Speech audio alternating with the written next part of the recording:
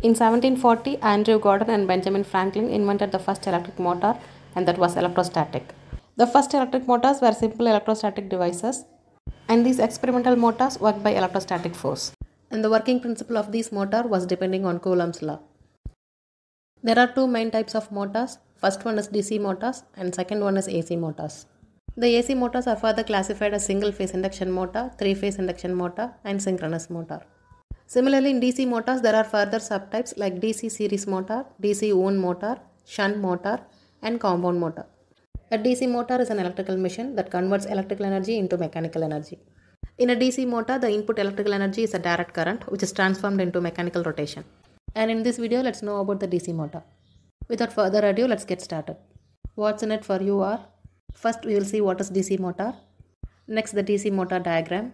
After which we will see the different parts of DC motor, and once this is done we will move on to DC motor working, and next up the types of DC motor. In that we will see the self-excited DC motor and separately excited DC motor, and next the difference between brushed DC motor and brushless DC motor, and finally we will end the session by looking after the applications of DC motor.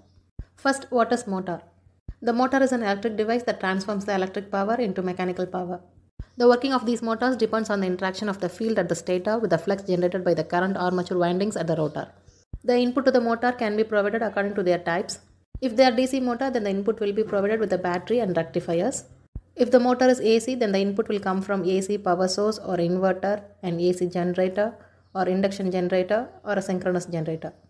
Less rating motors used in industries or in our homes is for converting the mechanical power into electrical power, while high rating motors, almost 100 MW, is used in shipping propulsion and in pump storage applications. Some motors are installed in different fans, pumping devices, drill machines, or some other devices like electric watches. Now let's see what is DC motor. A DC motor is defined as a class of electrical motors that convert direct current electrical energy into mechanical energy. So a DC motor is an electrical machine that converts the electrical energy into mechanical energy. In DC motor, the input electrical energy is a direct current which is transformed into mechanical rotation. A current carrying conductor experiences a torque when it is placed in the magnetic field, also it tends to move. Therefore, it can be concluded that mechanical force is produced when magnetic field and electric field interacts. And this principle is known as motor action, on which the DC motor works. So from the above definition, we can conclude that any electric motor that is operated using direct current is called DC motor. Next, we will understand the DC motor construction. The essential part of DC motor is armature as well as stator. The armature coil is the rotating part, whereas the stationary part is stator. In this, the armature coil is connected towards the DC supply, which includes the brushes as well as the commutators. The main function of the commutator is to convert the AC to DC, which is induced in the armature. The flow of current can be supplied by using the brush from the motor's rotary part toward the inactive outside load. The arrangements of armature can be done in between the two poles of electromagnet. To understand the DC motor in details, let us consider the diagram on right. The circle in the center represents the direct current motor. On the circle, we draw the brushes. On brushes, we connect the external terminals through which we give the supply voltage. On the mechanical terminal, we have a shaft coming out from the center of the armature, and the shaft couples to the mechanical load. On supply terminal, we represent the armature resistance RA in series. The input voltage E is applied across the brushes. The electric current which flows through the rotor armature via brushes in presence of magnetic field produces the torque Tg. Due to this torque Tg, the DC motor armature rotates. As the armature conductors are carrying currents and the armature rotates inside the stator magnetic field, it also produces an EMF EB in a manner very similar to that of generator. Now let's see the different parts of DC motor. The different parts of DC motor includes armature or rotor, field coil or stator, bearings of motor, commutators, brushes, yoke and poles. The rotor is the rotating part of a machine. The rotor is a moving component of an electromagnetic system in an electric motor, electric generator or alternator. And its rotation is due to the interaction between the windings and the magnetic field, which produces a torque around the rotor's axis. In motors and generators, the armature is the rotor and field is the stator. From the figure you can see the armature of a DC motor is a cylinder of magnetic laminations that are insulated from one another. That is, the armature is perpendicular to the axis of the cylinder. The armature is the rotating part which rotates on its axis, and it is separated from the field coil by an air gap. So we can say the armature or the rotor is the dynamic part of the motor that is used to create the mechanical revolutions of the unit. Field coil or stator. The stator is the stationary component found in electric motors and generators. It consists of a laminated core and coils of insulated wires known as windings. When alternating current is applied to the stator, it creates a rotating magnetic field. It is the static part of the motor which provides protection to the internal structure of the motor. And thus we can say in DC motor, the stator provides the rotating magnetic field that drives the armature to rotate. Next, the bearings of motor. The ball or roller bearings are fitted in the end housings. The housing of the motor gives support to the brushes, the bearings and the iron core. The rotor is sustained by the bearings that permit the rotor to move on its axis. The bearings are mounted on the shaft of the motor to provide less friction during its rotation. Next, the commutator. It is a split ring that is designed with copper segments. Commutators are the most important part of DC motor that is used to transform AC into DC. The function served by commutator is to convert the induced AC in conductors into DC output. So the process of reversing current is known as commutation. Brushes are the very important part of the motor. These brushes transfer electric current to the armature to the physical contact with the commutator. As soon as the armature coil gets energy or power, it begins to behave like a magnet. So the brushes using the commutator mainly work as a bridge to fix the stationary electric circuit toward the rotor. So we can understand that the commutator and the brush unit are concerned with transmitting the power from the static electric circuit to the mechanical rotating region or the rotor. Next, yoke and poles. The outer frame of a DC machine is called as a yoke. It is made up of cast iron or steel. It not only provides the mechanical strength to the whole assembly but also carries the magnetic flux produced by the field winding. A pole of a DC machine is a supporting structure to electromagnet. The field winding is wound over the poles. Poles produce the magnetic flux when the field winding is excited by DC supply voltage. The pole shoe is an extended part or a shower-like structure of a pole. The two main parts of poles are pole core and pole shoes. And these essential parts are connected together through hydraulic force and are connected to the yoke. And so far we have discussed the various components of DC motor. Now let's understand the working of DC motor. A DC motor is an electrical machine which converts the electrical energy into mechanical energy. When a current carrying conductor is placed in the magnetic field, it experiences a torque and has a tendency to move. That is, whenever the current carrying conductor is placed in the magnetic field, it experiences a mechanical force. In other words, when a magnetic field and an electric field interact, a mechanical force is produced. And the DC motor works on this principle, which is known as motoring action. Fleming's left-hand rule and its magnitude decides the direction of this force. Fleming's left-hand rule gives the direction of rotation of the motor. The Fleming's left-hand rule states that if the index finger, middle finger and thumb of your left hand is equally perpendicular to each other, the index finger represents the direction of magnetic field, the middle finger indicates the direction of current, and the thumb represents the direction in which the force is experienced by the shaft of the DC motor. And it is given by F equals BIL newtons, where B is magnetic flux density, I is current, and L is the length of the conductor within the magnetic field. Structurally and construction wise, the DC motor is exactly similar to DC generator, but electrically it is just opposite. And here we supply the electrical energy to the input port and derive the mechanical energy from the output port. And in this diagram you can see the supply voltage E and the current I is given to the electrical port or the input port. And we derive the mechanical output, that is torque T and speed omega, from the mechanical port or output port. And the parameter K relates the input and output port variables of the direct current motor. There is T equals Ki and E equals K omega. And we can understand that the motor is just opposite phenomena of DC generator. And we can derive both motoring and generating operation from the same machine by simply reversing the ports. Talking about the working of the DC motor. When the DC motor field coil is energized, a magnetic field is created in the air gap. The magnetic field that is created is in the direction of the radii of the armature. The magnetic field enters the armature from the side of the north pole of the field coil and exits from the south pole side. The conductors placed on the other pole get subjected to the force of the same intensity in the opposite direction. So these two opposing forces will create a torque that causes the motor armature to rotate. And next, the types of DC motor. DC motors have a wide range of applications ranging from electric shavers to automobiles. Now let us discuss the various types of DC motor in detail. The DC motors are classified into different types based on the field winding connections to the armature as self-excited DC motor and separately excited DC motor. Then what is excitation? The magnetic flux in the DC machine is produced by the field coils that carry current. That is, the circulating current in the field winding produces a magnetic flux, and the phenomenon is known as excitation. So excitation means passing current in the field winding of DC motor to generate magnetic flux in it. And the field winding is also known as exciting coil or winding. According to the methods of their field excitation, the DC motors are classified as self-excited DC motors and separately excited DC motors. First we will see self-excited DC motor.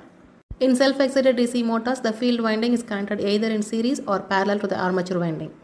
And the self-excited DC motor can be further classified into shunt wound DC motor, series wound DC motor, and compound wound DC motor.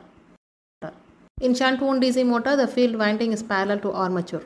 And this parallel circuit is also known as shunt circuit, so the term shunt motor is used. Let's see the current, voltage and power equation for shunt motors. First we will see the current equation.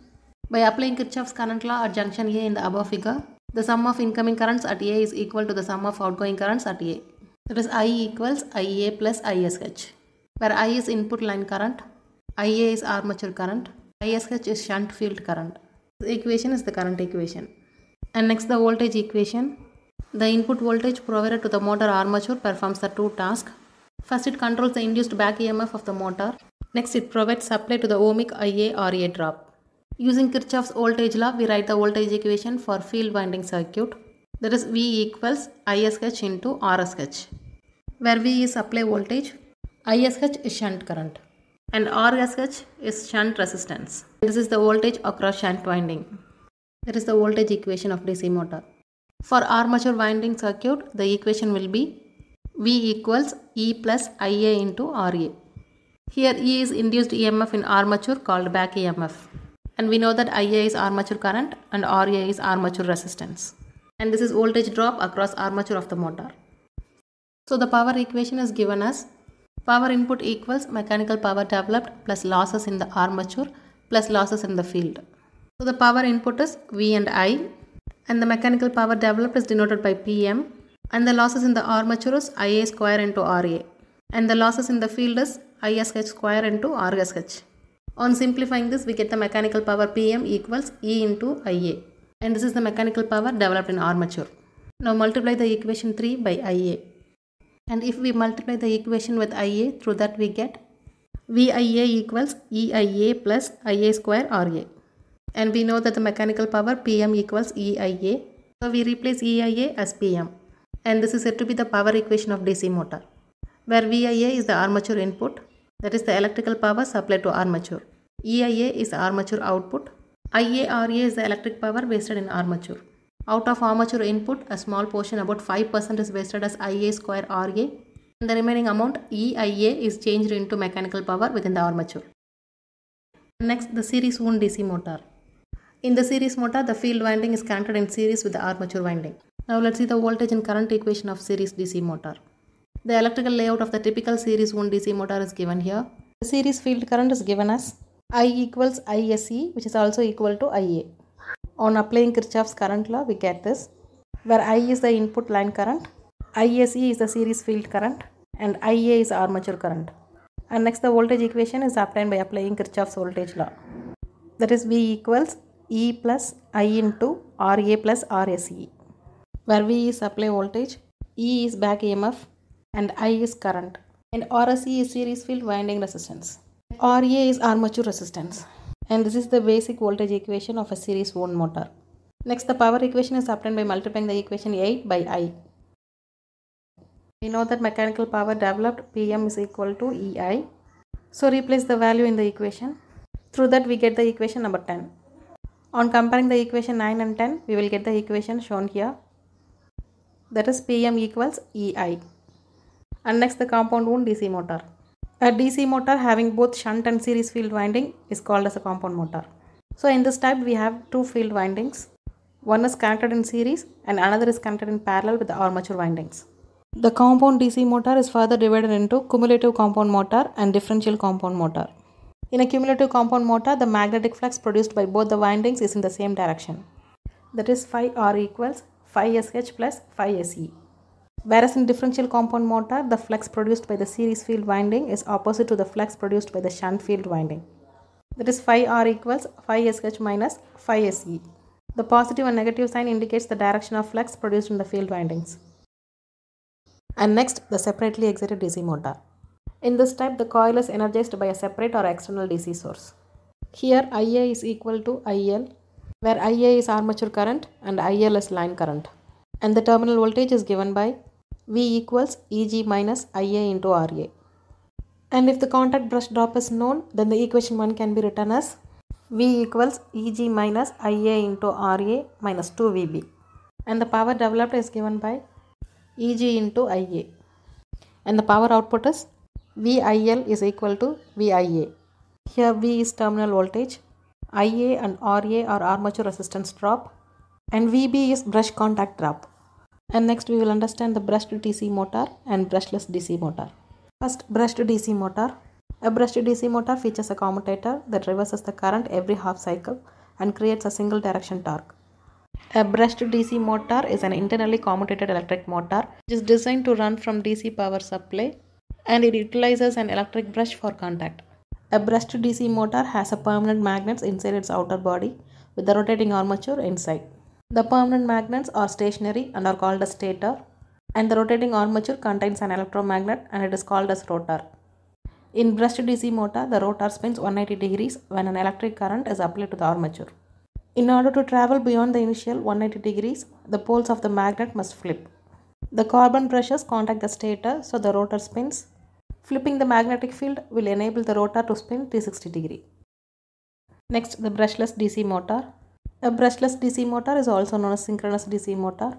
Like brushed motor, a brushless motor works by altering the polarity of windings inside the motor. It is essentially an inside-out brushed motor which eliminates the need for brushes. In brushless DC motor, the permanent magnets are fitted to the rotor with the electromagnets on the stator. An electronic speed controller regulates or commutates the charge to electromagnets in the stator to enable the rotor to travel through 360 degrees. The commutator in the brushless DC motor is replaced by an electronic servo mechanism that can detect and adjust the angle of rotor. Now let's see the applications and characteristics of DC motor. Shunt motors are normally constant speed. The starting torque of this motor is medium, which is limited to nearly 200% of commutation. So the speed control of the shunt motor is done by decreasing the armature voltage control. The shunt motors are normally used for constant speed applications like lathe machines, fans and blowers, woodworking machines, printing machines, and centrifugal pumps. The series DC motor got variable speed, and the starting torque of this DC motor is quite high. Normally it can high up to 500%. The speed regulation is widely variable at no load. The DC series motor speed control is done using the series resistance method. These motors are suitable for the applications which require high starting torque and variable speed. And the applications includes electrical cranes, trolley cars, and electric locomotives. Next, the cumulative compound DC motor. Normally this type of DC motor is good for adjustable varying speed. The speed regulation can vary from 25% to 30%. The starting torque of this motor is also high like DC series motor, and it is used in shears, heavy planers, rolling mills, and elevators. And next, the differential compound DC motor. The torque and speed of this motor is almost constant, and we know that in this motor we have two fluxes oppose each other. The resultant flux decreases as the load increases, so the machine will run at the higher speed with the increase in load. So this property is more dangerous on full load. Thus the motor will try to run with dangerously high speed.